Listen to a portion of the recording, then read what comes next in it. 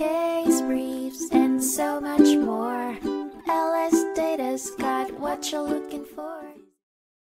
The California Supreme Court recently reviewed the Dynamex Operations W. Inc. v.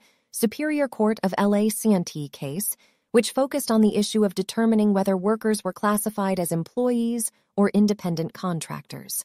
The case involved Dynamex's delivery drivers, who claimed they were misclassified as independent contractors, with the trial court certifying a class action lawsuit on the matter.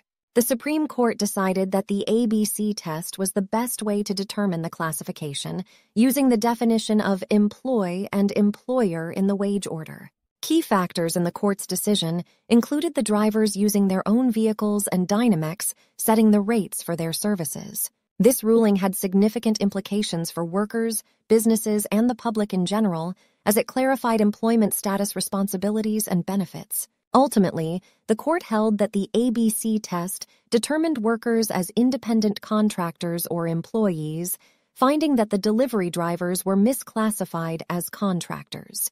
The trial court's certification of the misclassified drivers class was upheld. Case briefs, and so much more. LSData's got what you're looking for. Visit lsd.law, elevate your mind. Leave the stress of class.